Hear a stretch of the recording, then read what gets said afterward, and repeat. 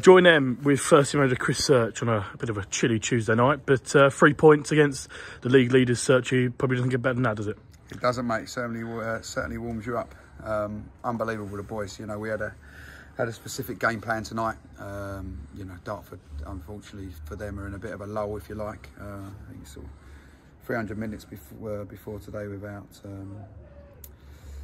scoring. I think it might actually be obviously a lot longer than that now. So we felt we could have hit them at the right time. You know, we had a game plan. We knew how they would set up, and you know they tried to leave the right winger high. So we just had to sort of put Payne in close on him, and then make sure that they didn't create the overload with the right back coming higher, and start Lamar on Murtagh to try and stop him ticking it over. And the boys were absolutely fantastic today. To a man, you know, I thought first half it was brilliant, you know, but as I said to the boys at half time, we've had some brilliant 45 minutes performances. You know, I look back over the season, you know, Hampton, St Albans first half in the FA Cup, I thought that, you know, 2 outstanding performances for us for 45 minutes, and you know, second half on both of them games was a little bit off it. Today, you know, first half was superb, you know, to a man. They battled and fought for every single ball, and then second half, you know, the challenge was up to them. Can they go and do another 45 minutes? You know, can we go and perform for 90 minutes? And the boys, you know, it was answered. You know, I thought first half we edged it, and second half we certainly edged it, and the boys come away with just their rewards with the 3 points, and massive result for us. Zeke, we'll get onto the goal in a minute, and but I want to touch on a couple of players before that. Firstly, Wyan. Yep.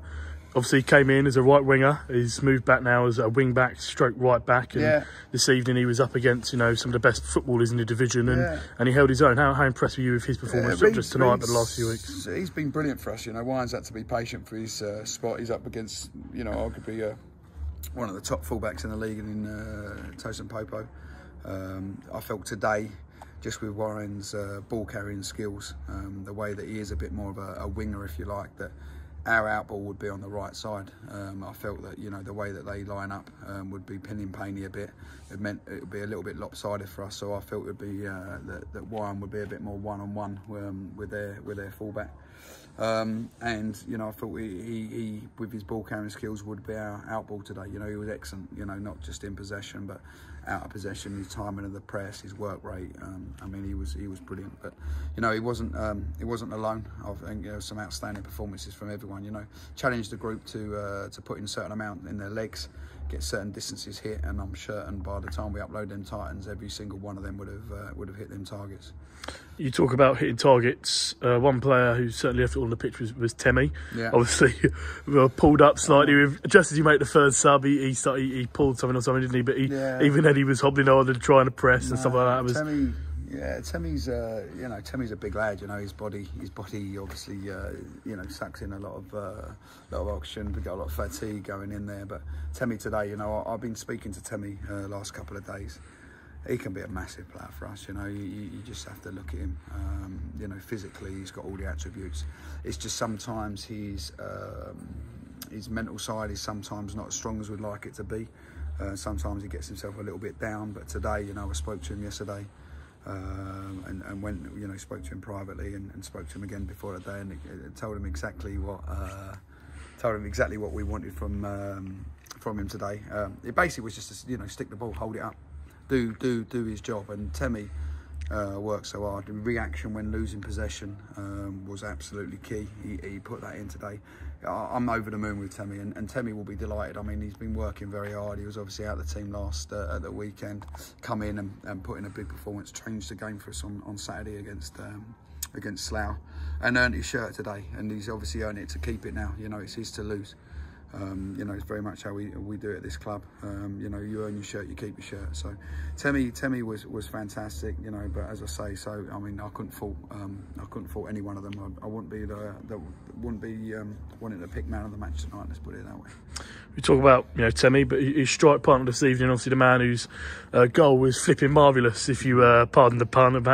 But Lamar didn't stop running, and could have had 2 or 3 goals this evening, couldn't he? Yeah, Lamar's he's an enigma, mate. He's on his day, he's unplayable. You know, he's frustrating for me as a manager at times. You know, 5 minutes before, I'm screaming and shouting at him because he didn't hold the ball up, you know, and then you know, apologise to him because it's not how I should be managing Lamar. You know, Lamar wants an arm around his shoulder, and you know, maybe I mismanaged that situation. Apologised to him, but he said to me after the game, it gave him a kick up the arse.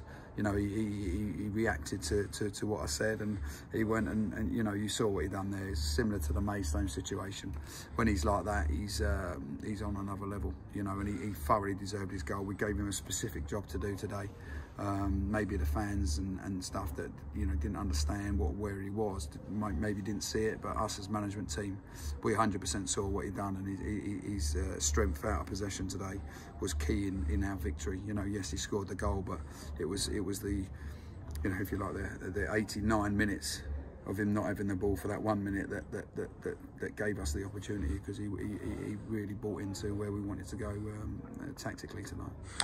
Obviously, as it is great 3 points against Dartford, you know, one of the best teams in the league. But is it, I suppose, a frustration then that you look at the results, the games that we've got results from, you look at Dorking, Maidstone, Dartford, you know, are stereotypically the big teams. Big Terry. And look, there he is. There he is. See, look, he's walking fine, he's healed. But yeah, the big teams, obviously, that we put the performance in, but then I suppose the smaller teams, in theory, you know, the likes of Hungerford, who are punching above their weight like us and chipping them the same, we may have been below par, to put it. I think below par is probably a fair way of putting it. I think what people need to understand, you know, I spoke to Steve King before the game. He said his average age is 27. You know, average age in that group is 27. You know, they're experienced pros, they're experienced players, played many a game of non-league football. I think, you know, we just try to do it there. And after the game, you know, other than Danny Green, he's not going to like me saying this, 31. Tosan, it didn't start today, but, you know, 29. Blackie, 26. You know, is that old in your eyes, 26? Yeah, it's very old in my eyes. You know, everyone else is a young man. You know, like that. You know, Jaden, 20. Ryan, 20. Miles Roberts, 19. Pollock's 23. You know, Painey, I think, is 24. You know, Blackie's 26. As I say, Blanche is 24. You know, Ryan Reed's, I don't know if I said that, 20. I mean, they're kids, really. They're kids, and for them to compete at this level is testament to them and the group. So there, we are going to have hiccups and slip-ups, as it's perceived, maybe against the lesser sides, which I don't see it like that. I look at someone like a Chippenham and someone like a Hungerford in particular. I mean, these are wily, old school teams. You know, they know their way around the league. They've been in this league. They box clever. They know how to play. They know when to play. You know, they're fantastic ambassadors for this league. So, yeah, they might not get the recognition and the glory that a Dartford or a Dorking get. That's great. Absolute shambles. He wants to chat in a minute. Absolute shambles. So yeah, they might, you know, them teams might not get recognition that the so-called bigger sides get, but you know, they're in this league and they've earned the right to be in this league for a reason, and that's you know, something that people need to understand. There is not one easy game in this league. You know, Dartford have come here and seen that tonight. You know, had a tough game Saturday, come here today, probably expecting to get the win, and you know, they've gone on their travels with nothing. You know, so there is not an easy game. But as I said to the boys, you know, they've marked their territory now. They've marked where they are. You know, their levels. And if we maintain their levels and don't dip about below, and we can maintain and maybe even punch a little bit higher, because there's always room for improvement. Who knows where this group can go? You know, it's a fantastic bunch of boys. It's a fantastic club, and yeah, it's an honour when they perform like they did today and took things exactly to you know, tactically perfect. It's a joy. You know, absolutely buzzing after the game, and well deserved. One more thing, then we talk about the young players. Obviously, one of them leading by example, Pollock, captain, and tonight, you know, a superb display from him. You know, I've said it already, led by example, but he's been putting in those kind of displays all season, and he was probably pivotal to the clean sheet, but just the whole tempo, I suppose, of the game this evening, wasn't he? Yeah, Aaron's, you know, Mr. Concord, if you like. He's fantastic. You know, 24 now. He's played, you know, good level, a number of games at this level. I think it's 109, 110 appearances now for Concord. So, you know, he's been fantastic for this club. Absolutely brilliant again tonight.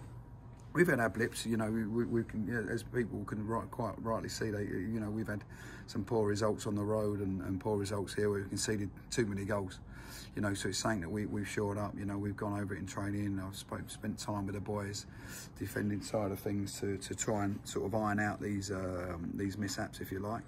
And you know, they've all bought into it. You know, the way we set up today, the structure, the spacing, the gaps, we've been absolutely first class. So yeah, you know, Aaron, yeah, being the skipper of the side, you know, he's great. You know, he's a real leader for the group. Like to get him communicating a little bit better, but you know, but fantastic. We'll leave it there because Mr. Packer's coming to nick you for man of the match presentation. Lovely. Thank you very much, Sergio. Thank you, Kian.